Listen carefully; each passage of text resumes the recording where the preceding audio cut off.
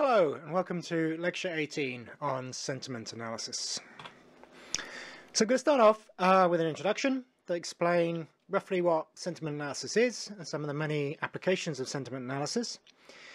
Then I'm going to go into how, some of the challenges with doing sentiment analysis. So sentiment analysis is very roughly measuring how people feel about things or their emotional reactions to things. And so there's various issues with the measurement of sentiment analysis, which I'll discuss in this section here. Then I'm going to show you how you can use Amazon Web Service to sort of handle some of those issues and do the sentiment analysis for you. And in the last part of this talk, I'm going to go into the data processing workflows. So I'm going to suggest some ways in which you can hook together the different Amazon Web Services and Lambda functions and so on to do the data processing in the cloud for sentiment analysis for the machine learning prediction stuff, and also to handle the communication with the client via WebSockets, which obviously I'm going to cover in the next lecture. So some suggestions there about how you can put it all together in the last section of this talk. Okay, so sentiment is roughly what people feel about something. So, they might have some opinions about something, that something's good, something's bad. People have emotional reactions to things. So, very strong emotional reactions to President Trump, for example. So if we're talking positive sentiments, we might say that company V made a technological breakthrough, product W is great, product X made my hair look amazing, company Y is a good place to work, and I enjoy staying at Hotel Z, for example. These are examples of texts that have expressed positive sentiments about the, V, W, X, Y, and Z. And on the other hand, you have negative sentiments, right? We have company N had a third bad quarter, product O is disgusting, P is an evil person, I hate working for company Q, and Hotel R had a terrible service. So here we have negative emotions or negative sentiments being associated with the products and companies and so on, N, O, P, Q, and R. Now sentiment matters because there's a very close link between how we feel about something and the decisions we make in relation to that thing, yeah? So if I've got positive feelings about a product or a hotel or whatever, then I'm going to likely to buy that product, go to that hotel, and so on and so forth. And so in terms of decision making, emotions are an absolutely critical role. And we use our feelings to make decisions. So, there's sort of various schools of thought that think, decisions are all rational, that we do some kind of first order logic in our head. But really that's nonsense, yeah? We kind of see the world, we sort of have all these perceptions, and then we have our emotional reactions to what we see, and those emotional reactions drive, what we do and the decisions about, that we make about our lives and about, how we interact with the world.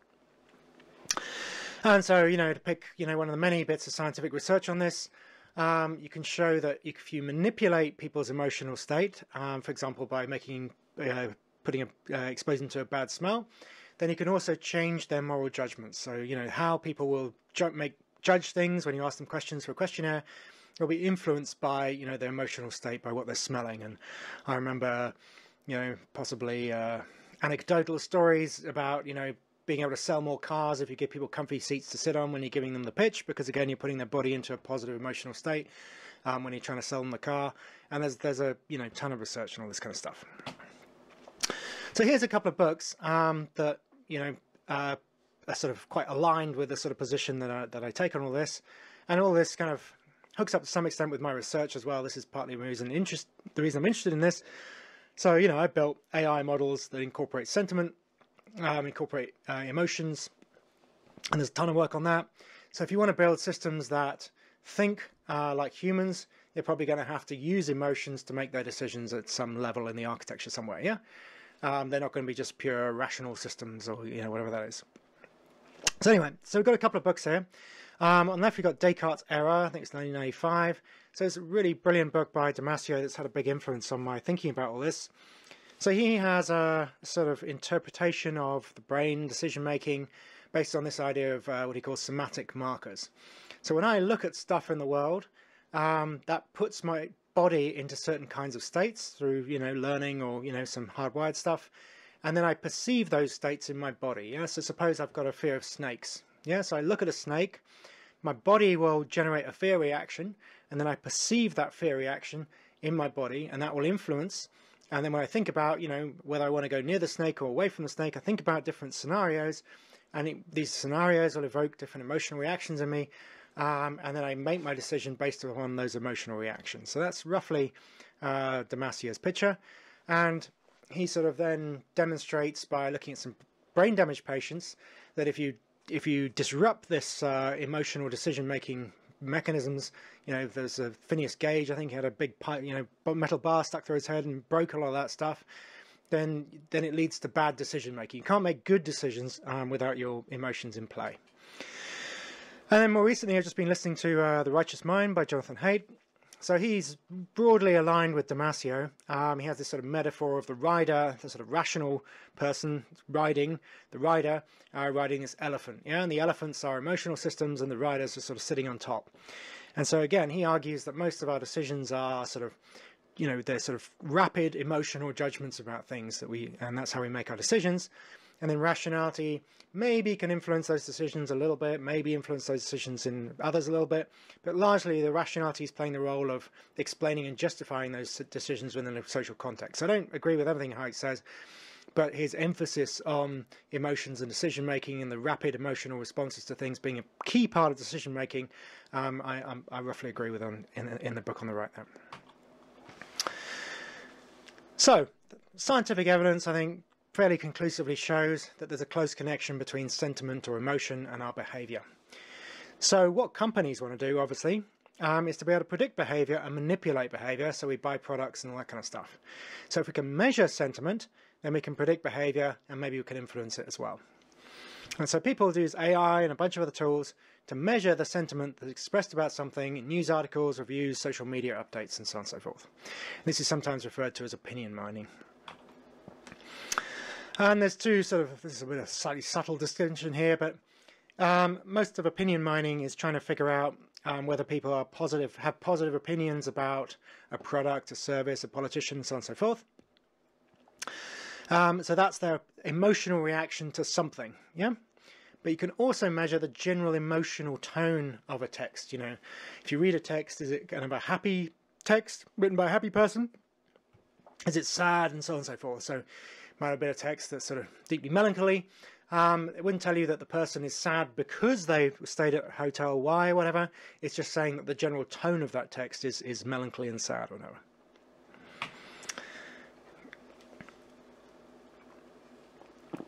Now, something that's kind of quite tightly tied into sentiment analysis, but there's not a necessary connection, because you could do psychographics without just manually without the AI dimension. But there's a increasingly tight connection between sentiment analysis and psychographics. So the idea of psychographics is we build up a sort of model of someone's personality, effectively, their emotions, their values, their interests, and their attitudes, how they're likely to react to different things in the world.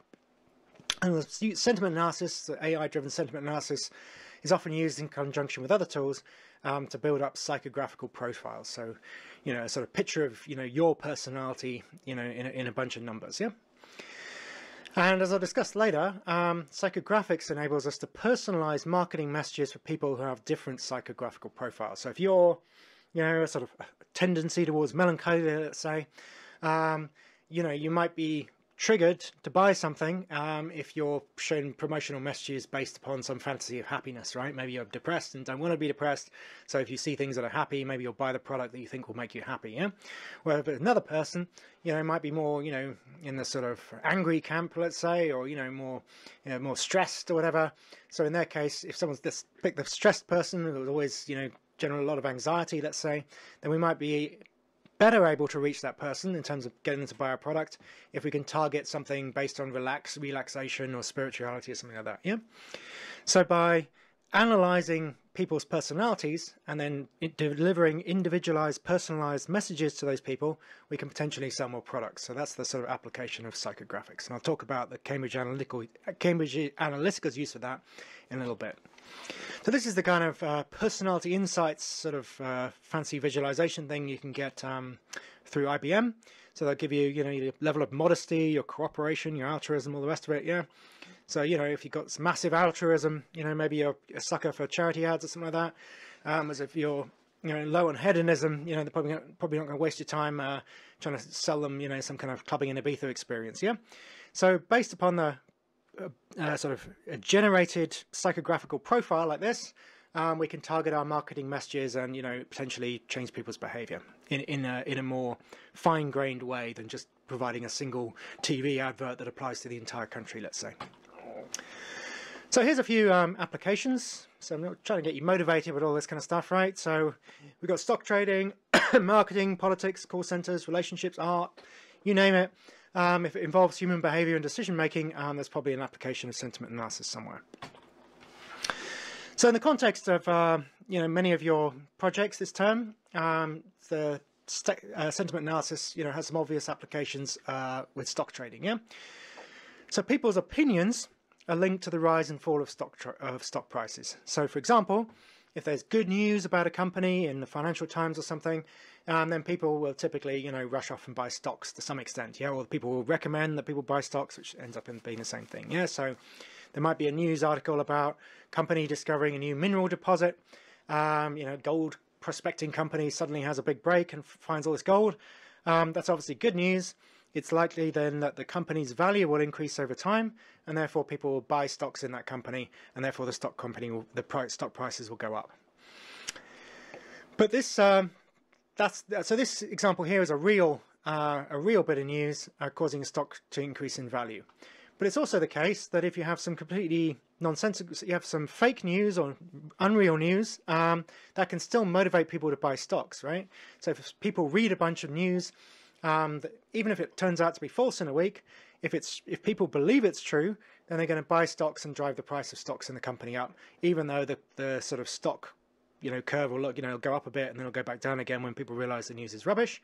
You can still make money from that if you know that people are hearing some news and you think that they're believing that news, even if that news is not true.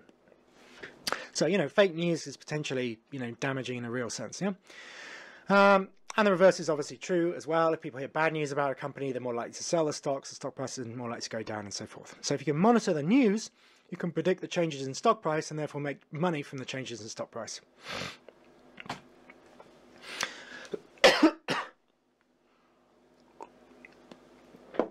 So here, for example, we've got a company that provides exactly that kind of information for that purpose. We've got like Sentiment Trader. So here we've got the fluctuations in the sentiment associated with whatever this product whatever this stock is, and then you've got the actual price as well, and then you can pay for these kinds of reports that give you these different sentiments about the different companies and how that's changing over time. And I'll bet you that any serious hedge fund or stock trading company will be hoovering up this information, sentiment information, from all over the world, either directly or paying a company to hoover it up for them, and then they'll be feeding that sentiment data into their trading algorithms. Yeah, so the trading algorithms will be influenced by machine learning, all that kind of stuff, but they'll also be influenced by sentiment analysis of news in a high tech and fine grained way, probably. So a huge application of all this sentiment analysis is within marketing. Yeah. When you're trying to sell something to people, you need to know how people feel about that particular product. And you've got this kind of focus group stuff. But these days, with these big data tools, we can hoover up enormous amounts of data from social media and actually measure what people feel about a particular product. Yeah, because people with positive feelings about a product are obviously going to, purchase and recommend it. People with negative feelings about products are going to not buy it and not recommend it. And so a lot of the advertising, is designed to produce positive emotional reactions to products so that they buy or recommend it, right? So, pick an example. Consider the recent Lloyd's TSB adverts. At least what I remember of them. Mostly the adverts are not telling you that Lloyd's Bank, has anything special in terms of its products and services. Most of the advert is taken up with these slow motion pictures of horses running along beaches and so on and so forth with long flowing hair, or a little bit of the retrospective stuff with the old, Shire horses trotting about doing old Shire horsey stuff. Yeah. So so what the advert's doing is it's not telling you some rational facts about, how Lloyd's Bank is, superior, by 3% in these various metrics or whatever. It's trying to produce this positive emotional reaction in you, and to associate that positive emotional reaction with the Lloyd's Bank itself, yeah. So that you know, by showing the horses. We all love horses, right? So we all get that positive little cozy glow when we look at pictures of horses, and then that little cozy glow gets associated with the Lloyds Bank logo or whatever. So when I walk down the high street and I see Lloyds Bank, I get a more positive emotional reaction to the sign of that Lloyds logo than I would without the advertising. And then maybe I'll, you know, use some of their services that are actually identical to everybody else's services. Yeah. So that's and obviously companies want to produce that kind of emotional reaction in us, and so they want to measure how effectively they're doing that, and they do that with sentiment analysis. So companies analyze social media, reviews, etc., to see how people's sentiment is changing in response to promotions and advertising campaigns. And obviously, if you're trying to sell candidates for office in politics, then sentiment analysis matters too, right? Because people vote for candidates that they have the most positive feelings about. So again, we want to use sentiment analysis to measure people's current feelings about the candidate and how they've responded to campaigns. And of course, you can do a sort of fine-grained sort of thing here, where you can randomly select half of the people for one campaign and half of the people for the other campaign. You measure the sentiment in those two groups of people, and then you can see which campaign was more effective, and then you can roll it out more generally and this kind of stuff, yeah? So this is all about the sort of fine-tuning of the candidate and the campaign to maximize positive sentiment. And obviously, it can also be very useful if you want to, you know, do some proper analysis of the constituency you're trying to get elected to, right? So pick an example.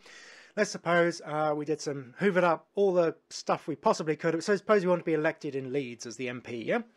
So what we could do is we could hoover up every single little bit of social media and news and whatever from Leeds, and then we could do what's called aspect sentiment analysis, which we'll talk about a little bit later, to find out about which of the issues do people care most about. And let's suppose we find 75% of the people in Leeds care passionately about the new car park, you know, and they hate the new car park, or the plans for the new car park, let's say. 75% of people hate the plans for the new car park in Leeds, and we find all that with some algorithmic, you know, machine learning sentiment stuff. So then, with that information, the candidate can then say, well, hey, you know, I've identified these particular issues and that I can promise to fix, and then they can try to get elected on the basis of fixing those issues. And then they found those issues, though, through this process, of largely automated process of analysis, machine learning, and so on and so forth. So, you know, there's a lot of stuff you can do with politics and sentiment analysis, and has been done, you know, in our own times recently, right? So the rather notorious Cambridge Analytica was using all this kind of stuff, yeah? So roughly what they did, I mean, I'm not an expert in it, but as far as I understand, this is roughly what they did. They had access to Facebook data of 100 million US voters. So that's a big data set, right? Huge data set. And then what they did is they built up the psychographical profiles of all of these 100 million US voters. Yeah, so they know exactly, you know, as far as you can from the data available, what each of these 100 million people sort of think and feel about different issues, yeah? This psychographical profile. And the personality types as well. Are they anxious? Are they happy, sad, you know, right wing, left wing? All that kind of stuff would go into the psychographical profile. Then they sort of split the psychographical profiles into a broad set of categories, maybe 10, something like that. And then they developed ads targeted at the different personality types. And because they're working within the Facebook environment, they can display the appropriate ad to individualized ads to each person. They could develop 100 million different ads, but that'd be kind of take a lot of time. So instead they developed maybe 10 and showed those 10 adverts, you know, in a targeted way to the people who were most likely to respond to them, yeah? So it's a sort of nice use of the sort of social stuff, building up a profile of someone and then displaying an advert targeted to that individual person. Yeah. So all of this seems kind of dark, right? But the technology itself is not illegal, right? It's not illegal to build a personal psychographical profile of someone and then target an ad specifically to that person using whatever social media tools or customized advertising or whatever it is. You know, we're seeing that kind of stuff all the time, right? The reason Cambridge Analytica is slightly notorious is partly because people think that you know, they're probably funded by the Russians, or the campaign at least was funded by the Russians, and therefore it was like the interference in of one country in another country's elections, which is dubious, right? And also the data that they were using was obtained without consent. So a lot of this kicked back and affected Facebook's reputation because they just sort of handed all this data over to Cambridge Analytica without presumably the knowledge or consent of the users. So that, you know, those are the issues, not the issue is not really, although people hate this stuff, right? And I understand why, but you know, this is the modern reality of marketing, that this building up of profiles and the targeting of customized adverts. That's how it is now, right? So that's legal, and that's not going to go away. We can also imagine applications in call centers. In fact, there are applications already. So call centers, people, often quite angry people, are calling up to try and sort out problems, and they're even more annoyed because they've waited 20 minutes listening to terrible music. So one way you can use sentiment analysis in call centers is to monitor the customer satisfaction and how well they're responding to the help that's been given to them. And you can also see whether your employees are handling effectively with this. Is there a single employee, you know, who's consistently generates negative sentiment in the people calling up, right? Can we identify the employees who are not very good at their job, and, you know, give them more training, or, you know, sack them or whatever, yeah? And so if we look at utopia AI, you might say it's more like dystopia AI. Then we've got, you know, they'll do exactly this stuff, right? They'll monitor, I think they'll probably do speech, natural language to text conversion, and then they, you know, analyze it all, and then presumably you could profile individual employees and see how well they're doing and all this kind of stuff, yeah? One can also imagine, right, this is, as far as I'm aware, no one's built this kind of stuff yet, but it's perfectly plausible given the technology I'm describing here. If you're in a relationship with someone, then you might say, well, let's take a more high-tech approach, right? Why not to use the sentiment analysis stuff to monitor your partner's social media updates, text, emails, speech, etc. You know, hoover up all the data from your partner with his or her consent, of course, and then see if in general they've got positive or negative sentiment. Then, you know, when they're coming back, you know, from a bad day at work, let's say, you'll be ready, you know, with the candles and, you know, bowl of hot soup and all that. Or, you know, if they're in a positive, if you know that they're in a positive frame of mind, then, you know, you can, you know, have that difficult conversation.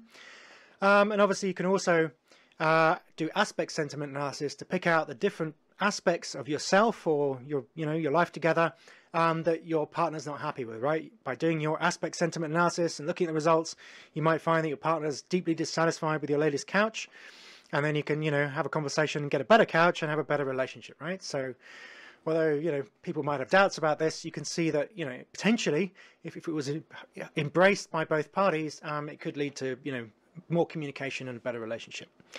And in relationship counseling as well, right? You could pull up the two partners who are trying to get back together, you know, you could pull up the psychographical profiles of the partners, and then, you know, do some proper analysis about how what needs to be adjusted so that they can fit back together again, yeah? And probably something I'll somewhat whimsically put forward as a student project next year will be like an app that displays this information in real time, yeah? Be kind of a fun project to do, right?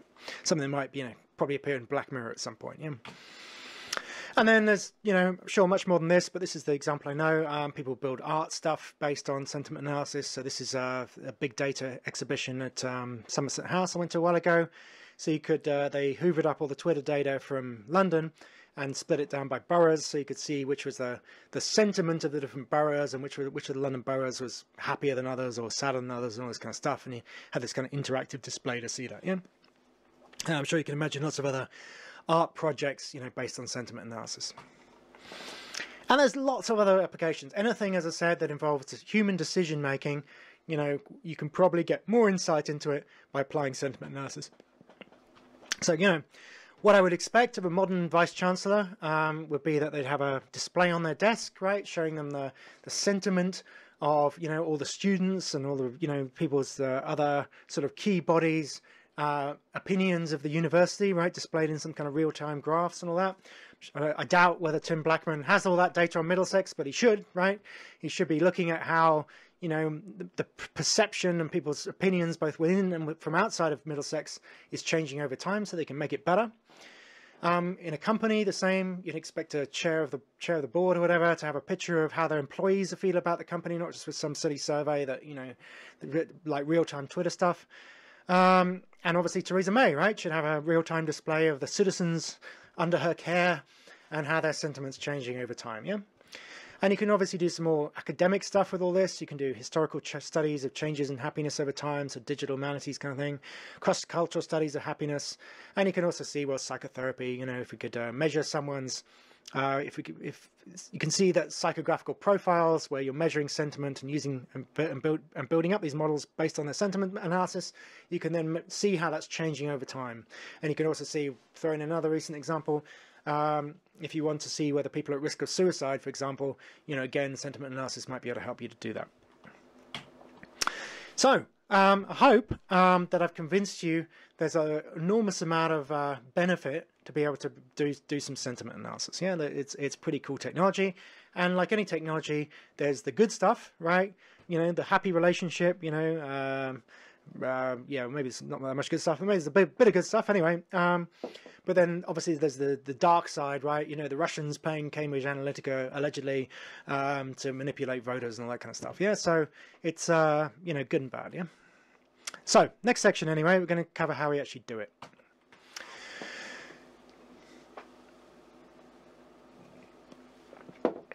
So a sort of simple and obvious way in which you could do the sentiment analysis would be to just generate a list of positive words, you know, good, happy, cheerful, you know, whatever, tasty, and then a bunch of negative words, you know, sad, rubbish, awful, all that kind of stuff. And then we just count the number of occurrences in the text to measure the balance between positive and negative words in the text. And, you know, you occasionally read, you know, lots of people have done this, probably in the early stages of all this, and you can get semi-useful results that might be above chance, you know, and that will give you an edge, right? If you're trying to do marketing, even, you know, 10% above chance gives you an edge, but it's still going to get sentiment wrong in many cases because it's, you know, and I'll try to explain why that is, yeah? So the simple approach doesn't really work, or it doesn't work very effectively because of things like grammatical structure, metaphor, context, and, you know, I'm not an expert in this, so there's probably a bunch of other stuff that makes it kind of complicated. But just to show you, what I want to show you here is that it's a non-trivial problem, and therefore that the right approach to trying to do sentiment analysis, unless you're a PhD, you know, doing a PhD in this area, unless you're a massive company, is to use a service provided by another company to do it for you, because someone else you need to spend a lot of time to solve these problems. Yeah. So let's look at some of the challenges. I want you to develop an intuition that sentiment analysis is not easy, and that's what we're heading for here. Yeah. So let's consider this sentence, right? At first I thought that the service was terrible, but then they sorted it out, and after that it was fantastic. So we did a sort of raw keyword count, right? We might find the word terrible, so that's like a -1 or whatever. We might find fantastic, +1, and so we might conclude that that was actually a sort of neutral, you know, some positive and some negative, yeah? But that's not really, as a human person, as a human reading this, that's not the picture I get. The picture, what really matters in this sentence is an evolution in the service over time, yeah? It starts off terrible, and now it's fantastic. So in terms of whether I want to use that company or service or whatever it is, my decision should really be based on its current state, not on the historical evolution of that state over time, which is less relevant, yeah? Because someone coming to it now, presumably, if this is accurate, would just have fantastic service, yeah? So a raw keyword count's not going to be able to untangle the evolution of that service over time, and even, you know, probably more contemporary approaches, probably AWS Comprehend is probably not going to manage that, I suspect. Because you need to understand time and how things change over time in order to pick out the current sentiment that's being expressed in that sentence. And so here's another sentence that I got some example somewhere. So the phone was well packaged, but I had to wait a whole week for delivery. So here we need to understand grammatical structure, because firstly we need to understand that this sentence says absolutely nothing about the phone. So even if we thought that well packaged was a positive sentiment, which itself is complicated, it's only saying that it was wrapped up well. The phone itself could be useless, but if we did some kind of crude sentiment analysis, it could be, you know, then we might think that the phone was being talked about instead of the packaging in the phone. The second reason this is a problem is because there's something in this sentence that's negative, obviously negative for humans, but isn't expressed as a negative keyword or something like that, yeah? We're just saying that I had to wait a whole week for delivery. So as a human, we know that waiting a whole week for delivery actually is not that bad, right? But supposing that was bad, so it was a whole year for delivery. As a human, we know that's bad. But we only know that because we know what it's like to wait for a week for something when we expected it to come earlier and all that. So again, a computer needs to understand what's going on in order to figure out, firstly, it's not about the phone, it's about the packaging and delivery, and secondly, that waiting a whole week for delivery is a bad sentiment, yeah?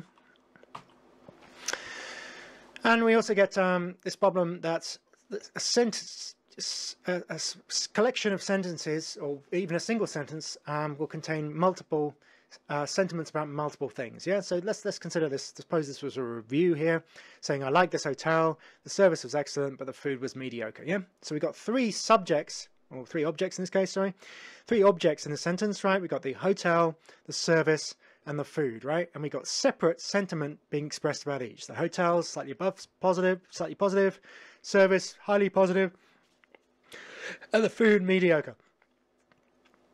So if this was a review on booking.com or something, and all we did was the global sentiment analysis, counting keywords, whatever it was, then we'd end up with a sort of generally slightly positive sentiment about the whole hotel as a whole, if you like.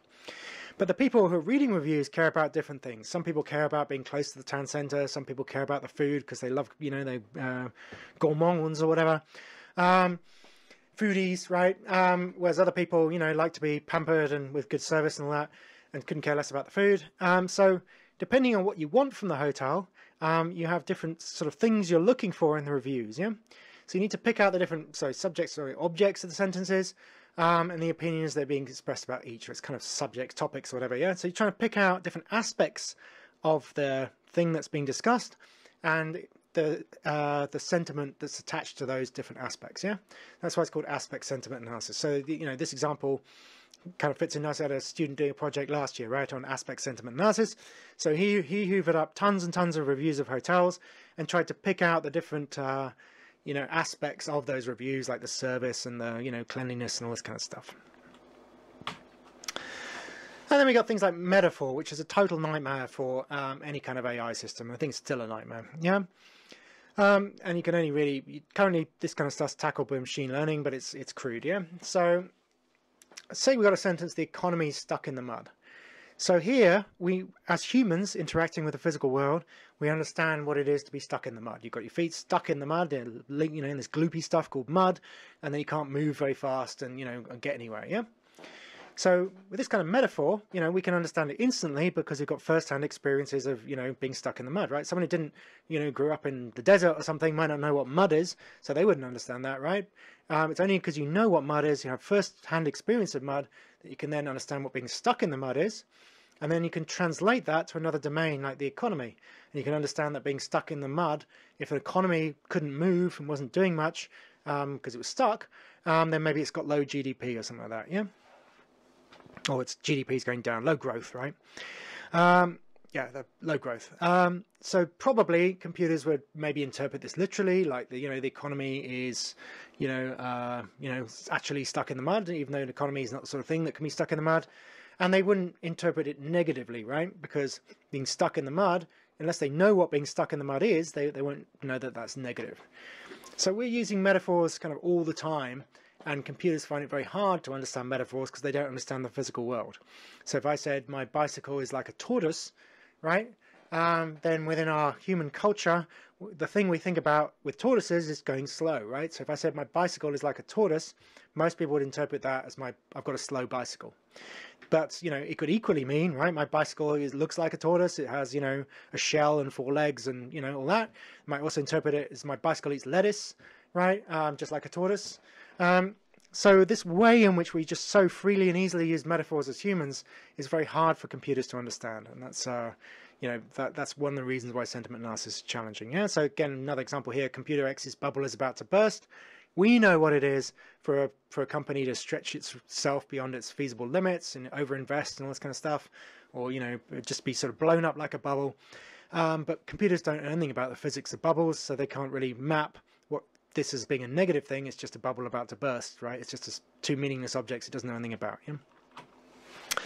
And then we got, the sort of evolution of language over time. Teenagers are notorious for inventing new vocabulary, right? So, and we've got the context in which the words are used, right? So this product is sick. Now that's, here we've got, some slightly old teenage slang, right? So we're saying that the product's actually really good, right? So if we were trying to figure out if teenagers really like this product, then this product is sick, should be associated with a positive sentiment result, yeah? Or I had a wicked time with my mates, yeah? But if I said the product made me sick, yeah? Then that would be a very different sentence and there'd be extremely negative sentiment, yeah? So sick and wicked are very different meanings depending who is using the words. Like an older generation person would still think that was probably bad, yeah? And there's issues about slang and generations and, you know, context, yeah? So all this is super hard. So solving these problems, really challenging. People really want to do good sentiment analysis, but it's really hard. People are publishing lots of research papers on sentiment analysis every year. And these days, of course, everything's based on kind of deep learning and big data. And that's how companies are tackling, to some extent, the problem of sentiment analysis. Yeah, so I watched IBM talk on this, like when I was preparing these lectures. And the guy there was saying how I'll put it in the link to the resource actually, if you remember. So he was explaining how IBM are using Twitter data to train their system to do sentiment analysis. So Twitter data, the tweets can come with a positive or negative emoticon, right? And I think I did this myself actually a few years ago. And so you bung in the text into your deep net, whatever, and then you have a label, this positive or negative smiley face. And so you can then train your network to recognize texts that are positive and ones that are negative, yeah? And by hoovering up millions of these things, you can get a decent enough system that will be able to classify text as positive or negative sentiment. Won't do the aspect stuff, but it'll crudely do the positive and negative stuff.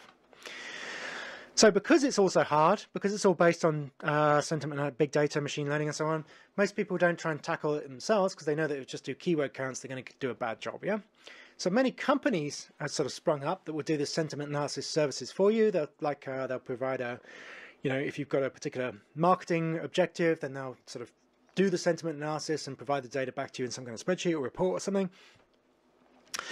And if you want just the analysis done for you without getting it, you know, without some kind of, you know, service or anything, you can actually just use a web service. There's plenty of those out there now, and you just chuck in your text to the web service and you get back the overall sentiment for that text, yeah?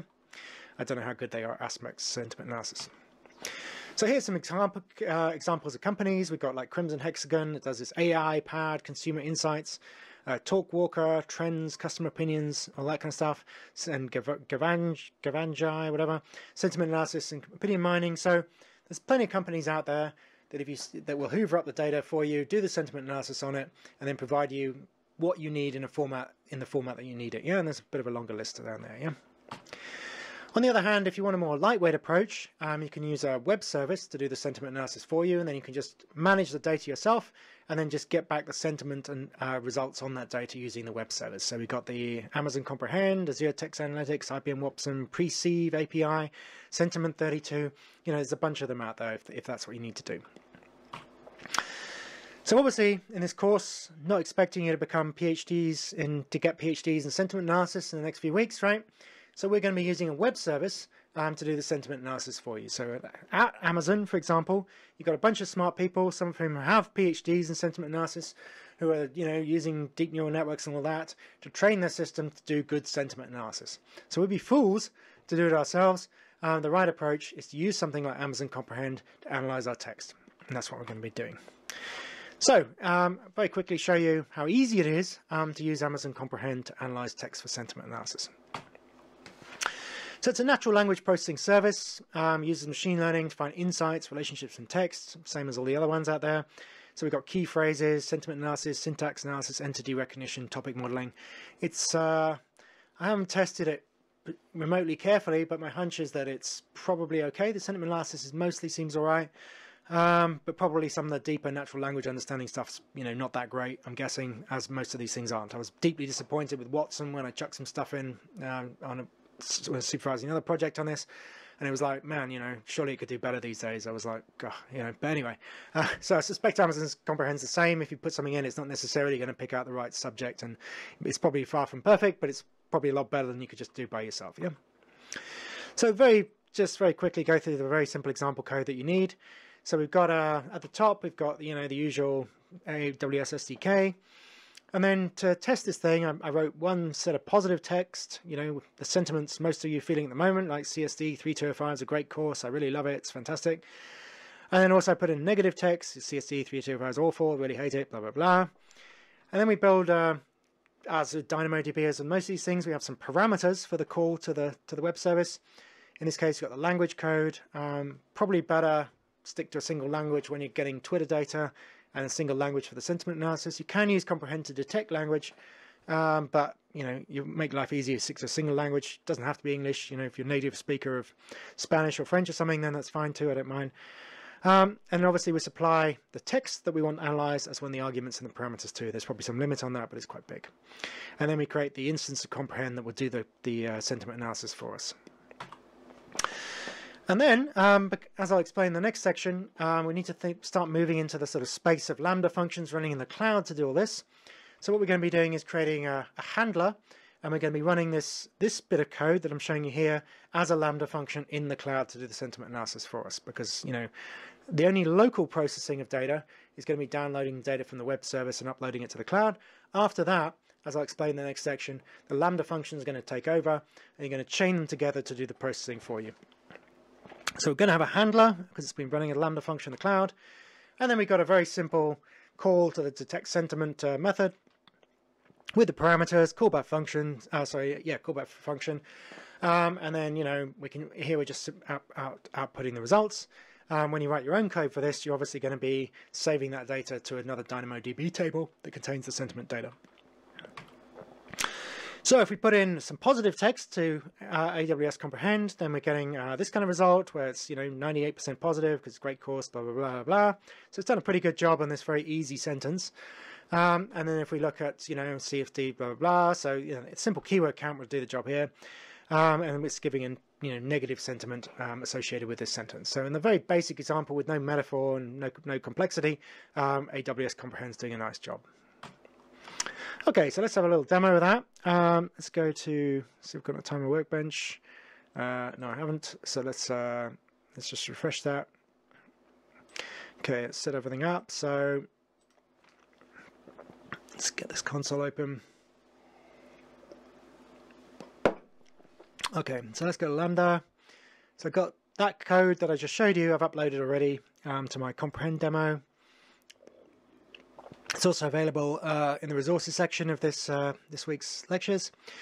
So here we have it. So let's start with positive text. All right, so got positive text there. So that's this text here, right? I love it. It's a great course. Really love it, etc., etc. So we create the code, save it. I'm just going to test it within the Lambda console here. Rather than trying to connect it to a API gateway or anything like that. Just because I'm just chucking some random parameters at it because I'm not using the event here. So click test, right? It'll call comprehend and then outputs the results to the logs. So these logs are kind of okay, but as I've explained to you before, you can't really work very effectively. We can't work at all within the cloud without looking at the cloud logs. So we're going to look at the cloud logs instead because it lays things out a bit better as well. So here it's like 411, so that's probably us here. So here's the logs, and then we've got this successful call to comprehend, and then you can see here it's this positive, 98, positive. And then if we change it back to negative text, which of course none of you are feeling here, then we save it, and then we test it again. Okay, and then that's negative on the log here. And we go back here, we've created a new version, right? So this is new set of logs for 1612. And then here we go, sentiment score negative with 96%, negative confidence, whatever it is, yeah? So here, I'm just logging it out to the console, yeah? But as I explain in the next section, this code, when you hook it up properly, we'll be saving the sentiment to some kind of a new DynamoDB table called sentiment data or something like that. And then you'll be triggering this function from DynamoDB, right? So whenever, so I'm not going to configure it all now, but we could set up a thing so that we had a Twitter table, for example, here, that would then trigger this comprehend thing here, okay? It would pass in with the event the new tweets, and then this thing here, the code here, would then save the sentiment associated with the new tweets back into the new database, and that's what I'm going to be covering in the next section. Okay, and obviously we've got 10 marks for doing that course too, so it's a bit of a gift, right? Because after all, it's that much code. It won't take you long, but I think it's an important part of modern websites and modern ways of doing things, particularly when we get into the kind of data processing workflow stuff. So, I've given you 10 marks for that. Okay, So data processing workshop flows. So in the last lecture, I showed you how we can build this event-driven JavaScript application in the cloud using this Lambda technology, where we have triggers that generate events, which then call functions, and these functions then can do other stuff like write to other databases or other database tables and trigger new events and so on and so forth. Yeah. So to make all that clear, I thought it was well worth explaining one way in which you can hook all the Lambda functions together in your coursework to actually do the data processing for it. Yeah. So I'm going to show you one way in which you can do the data processing workflows for sentiment and numerical data. If you can think of, this may not apply to your particular kind of projects, but I'm expecting something along these lines for coursework too. Okay, and that's why I'm devoting some time to explaining exactly what I'm expecting here. Yeah? Let's switch the light. Darken it. Okay. Right. Okay. Right. So the WebSocket stuff is all coming in the next lecture. But so just sort of take it as how it's going to be, and you'll understand how to make it when you watch the next lecture. So we're starting off with the WebSocket. So this is the first time that the client comes to your website, right? They so they make a WebSocket connect request to the Amazon API gateway here. The API gateway will generate an event containing the connection ID and pass it to onConnect here. So sorry, I should explain. So the bluish stuff are DynamoDB tables. The pinky orangey stuff is orangey, I guess, Amazon Web Service, and green is a Lambda function. So here we have a client connecting to a service here, Amazon service, the API gateway, passing the connection ID via an event and calling a Lambda function with that connection ID here. So as I'll explain next week, you have to use a DynamoDB table to keep all the connection IDs for the WebSocket functionality. So this function here will store that connection ID in the WebSocket client's DynamoDB table. Then, because this is the first time the client's connected, it's going to get the last. So this is sentiment processing, data processing workflow. Yeah. So it's going to get the last 100, let's say, can be whatever you like, data points of sentiment analysis, all that positive, negative, and neutral stuff. It's going to do a scan, whatever it is, on the sentiment data, and it's going to pass those sentiment data points back through the API gateway and back to the client via WebSocket message. So what the client will see, it'll make a WebSocket connection, and then the first message it'll get back will be the most recent 100 data points, which it can then use to draw its graph of sentiment, the sentiment changes over time, or whatever method you use to visualize the sentiment data. Numerical data works in the same way. The client will make a WebSocket connection request through the API gateway. Maybe this will call the same function, could be a different one. You could have different web services, different WebSocket APIs for the numerical and sentiment data. So how you do it is kind of up to you. So we're going to go through but anyway, let's suppose it's the same method, gets called the onConnect method, and then stores the connection ID, of course, and then in this case, it's getting the last 100 data points of the historical and predicted data from the currency data. Actually, I should have shown you there's a predicted data table here, which is missing. But anyway, so we're getting the historical and predicted data from DynamoDB, and that's going back to the API gateway here, and being passed back to the client. So again, from a client perspective, they're making the first call to the API gateway, and they're getting back the last 100 data points of the historical record and whatever predicted data points they got as well. Yeah. So as I said, this is missing a table, but it's not a big deal. Yeah. So that's the first set of interactions when the client first connects. Yeah. This is the first connection of the client to the server to get the numerical data, and that will enable the client to load up graphs of what's currently in the database. But the whole key to this is the fact that the data is changing over time, right? You don't want the client to just see the last 100 data points and then sit there pressing F5 to refresh it. The whole point of WebSockets is that the server can push new data to the client as and when it comes along. Yeah, that's the whole dashboard functionality that CryptoWatch does so elegantly. Yeah. So this is the kind of workflow you need to set up to hoover up new data, put that in the cloud, and then respond to changes. And then when the new data has been processed in the cloud, it can then push it back to the client. That's what this is all about. So here we've got the TypeScript code. So this is a slightly artificial example because I think it's well worth learning TypeScript, but it makes most sense learning TypeScript within the local environment before you mess around, trying to, deploy, transpile TypeScript into the cloud. Yeah, so in a real example, this TypeScript code would be running as a Lambda function. It wouldn't be running as a local function running on your PC or whatever. Yeah. But in this slightly artificial example, this is how it's working. So we've got your TypeScript code running locally, pulling a bunch of tweets from Twitter. Then what's going to happen with this code is it's going to save it. Okay, well, apologies for the interruption. Yeah, I just had a delivery come, so I'm not going to start this recording from the beginning, so I'll just resume where I was. So sentiment data processing. Yeah, so we've got the local code running here, downloading the tweets from Twitter. Then that's going to store those tweets within a Twitter data table in DynamoDB. As I said, this should really be a Lambda function in real life. And you can set Lambda functions to execute every day or every week or however often you need to do it.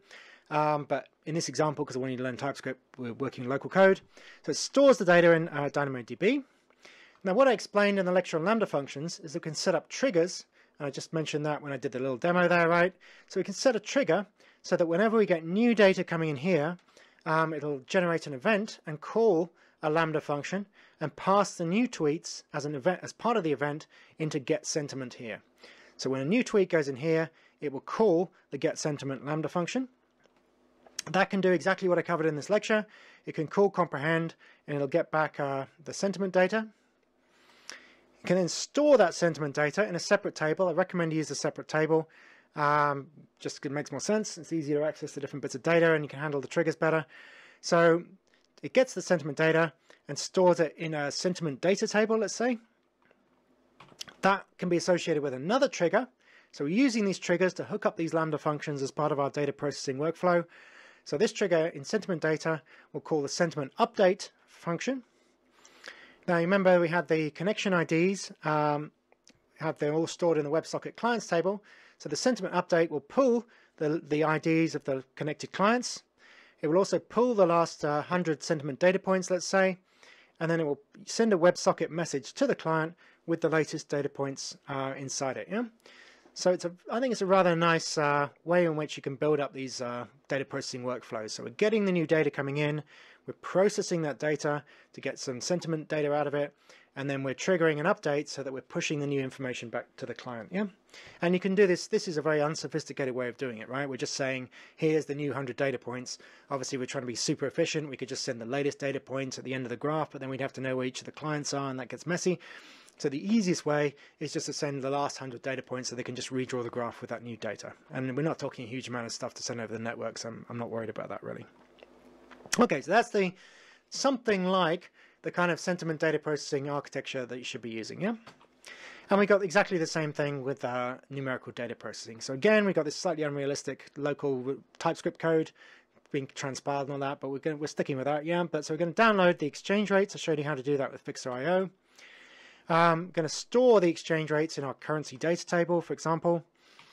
That will cause a trigger, which will call this function here, getPredictions, and the trigger will contain the event for that trigger will contain the new exchange rates.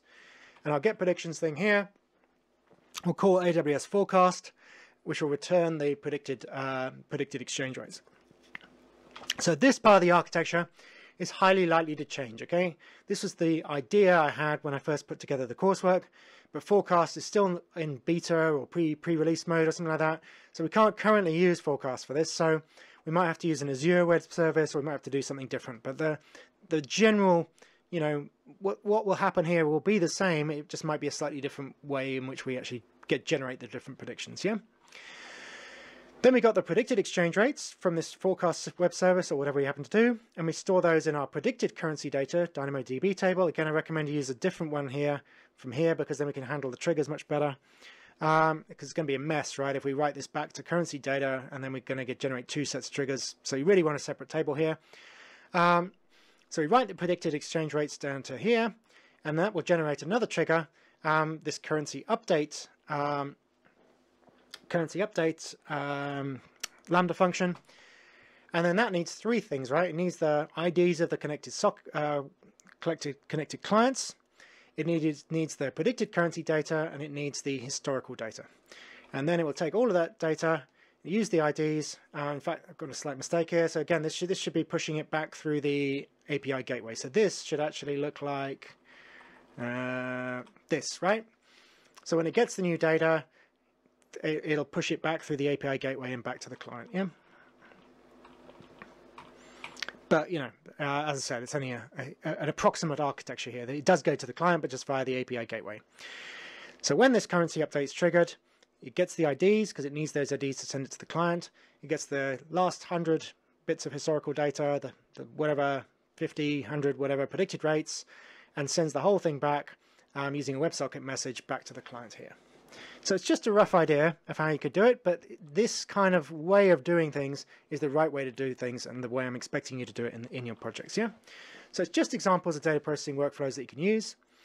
Feel free to come up with your own designs. I recommend if you're doing something radically different that you have a discussion with me about it in the labs. I might be able to give some suggestions.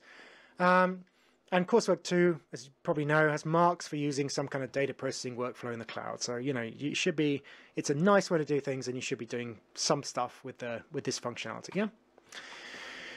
So in terms of the serverless marks, I mean, they're slightly skewed, but I'm not going to change them now. So if you get the serverless stuff working, which you're going to have to get the WebSockets working, you're going to have to do the data processing workflows.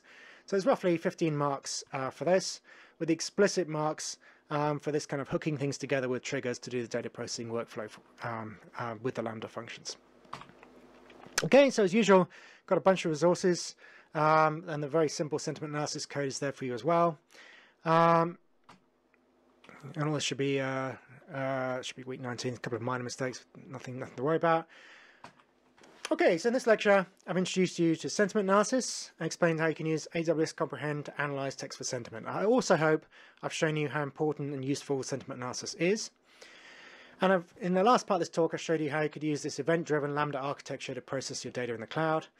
And the next lecture is going to be on WebSockets.